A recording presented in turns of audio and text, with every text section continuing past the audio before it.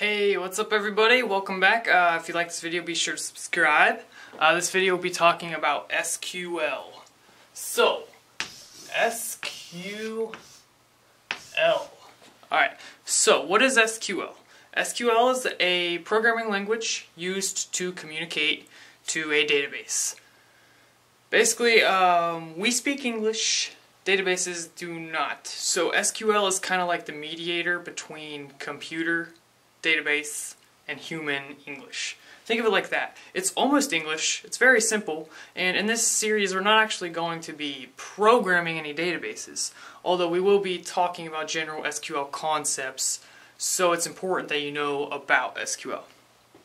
So SQL is not like a specific relational database management system programming language. It is a general language used for every single relational database management system.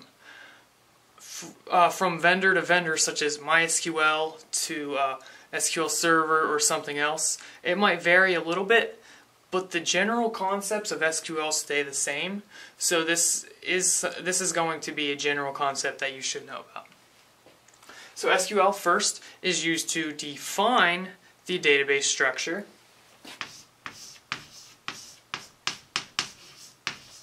And then it manipulates the data within.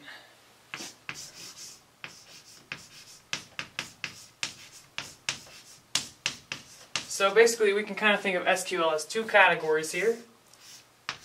One, it defines the structure, and then two, it manipulates. By that it means we insert data, and then we can search it or delete it or update it. These are the two subcategories of SQL. We actually, for some reason, named these their own languages. So this is Data Definition Language, or DDL, and this is Data Manipulation Language, or DML. Some people may say there's more categories, but I mean this is pretty much the main two. So think of it like this. I'm just going to erase this here now that we have this. We have DDL, DML. When we have like a table, for example, I'm just going to write this down here, and we have the columns. So we have like ID, username, password. Well, that's data definition language. Data manipulation language is what we would use to insert a new value, such as the ID of 72, the username of Caleb Curry, the password of Pi123. That's data manipulation language. So when you think of a table, and obviously if you have a big database, you're going to have multiple tables. Well, all of the structure and the connection between tables, that's all data definition language. So it gets all of the main structure of the database, and then the data within the database is data manipulation language. So those are the two main categories.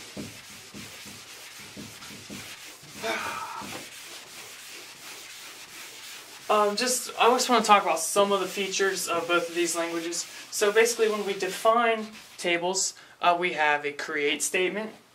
So basically all SQL I write in all capital letters. That's just a pattern that I've chosen. So create is an example of an SQL command used to create tables, and we can create a database this way. That is data definition language because we're defining the structure of our database. A command such as update, or So update, if we're updating the actual values within columns, well, this is manipulation language because we're not changing the structure. The column stays the same, just a specific attribute of an entity changes. We're updating Caleb Curry's username to Caleb Curry 123.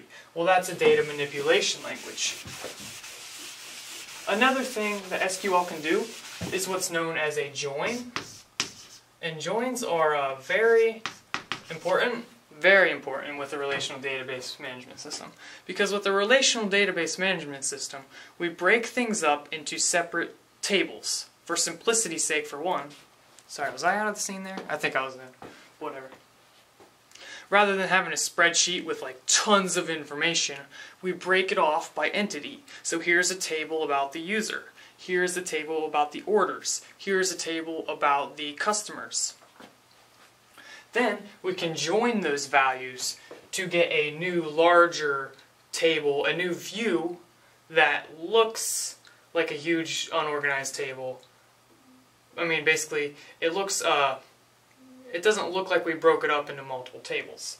So if we have a table here, and then we have a table here, and let's just say we have, this is a sale table, and this is a user table. Within the sale table, we have a sale ID, we have a user ID, the person who bought the stuff, and then we have the objects that they bought. And I mean, this is just a silly example, just for you to understand the concept of a join. And then within the users table, we have the name, the user ID, and so forth. We can do a join here. We could take the objects that they bought, the objects that the person bought, as well as the name of the person who bought it, connected by the user ID, which we'll talk about this more. Then we can get a new view which has the name and the items that that name bought. And it's all talking about the same entity, this user. So that's just some of the basics of SQL. In the next video, we'll be either talking about, I think we'll talk about naming conventions, yeah. I think that's what we'll do. Alright, so thank you for watching. If you enjoyed that, please be sure to subscribe and click like. And also share this on your Facebook or your other social networks. That would be super awesome. Alright, thank you guys, and I will see you in the next one.